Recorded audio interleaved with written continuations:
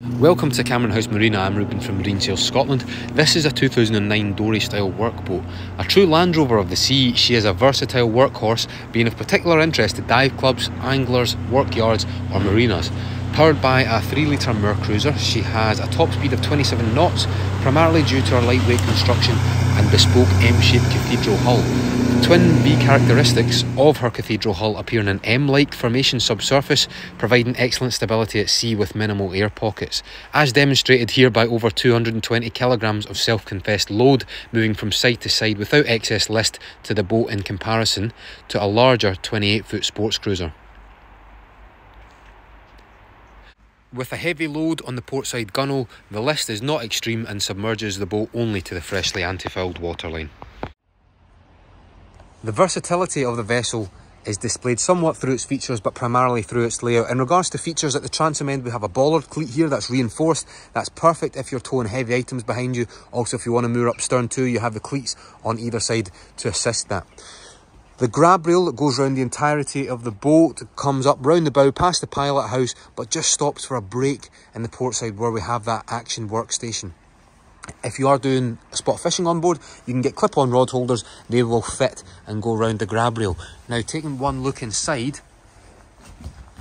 all of the impact points that will carry the major load on the vessel have been reinforced with this corrugated steel here on the floor, there on top of the engine bay, on the port side of the action station, and also you can see it then coats the port side of the gel coat too. We have a textured step that allows you to get a bit of extra elevation if you want to stand up. Say for example you are bringing in nets, you're bringing in mooring buoys, you can tie them off on the cleats here. You can use this to help haul those heavy items back on board. If you look, we've got a purpose designed cleat on that side, there isn't one there, so you definitely know that is exactly what the setup is used for on this side here. Moving up through the walkway to the walk around, we're 2 steps up onto the bow where we have an electric winch. There's also an anchor with chain and 2 cleats on either side. Excellent visibility when up here on the raised platform, and then the roof is red. Now that is purposely done for a reason.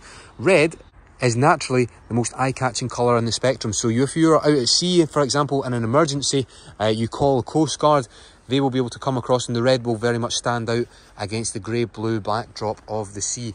And if it weren't for that half cab, which you can unzip by the way, you would have full walk-round access. Just where we're on the roof, A-frame, your all-round white light, nav lights, port and starboard green and red, and then your VHF aerial and also the aerial for the GPS. Now some people would use this to ferry passengers aboard. If you want and the weather turns, you can get maybe 7 or 8 of them within this enclosure area. They may want to sit down on the bench, but if you want to open it up, it does reveal inside your own personal bathtub.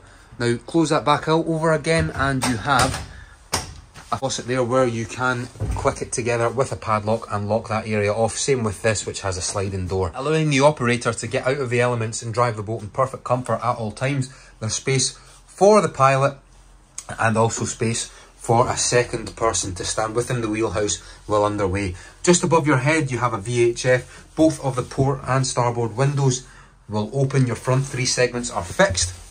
We then have a Garmin GPS. There's a plotter on that. Well, it is a plotter. It gives you your speed under propulsion, and we also have a transducer fitted to the boat which gives you sonar.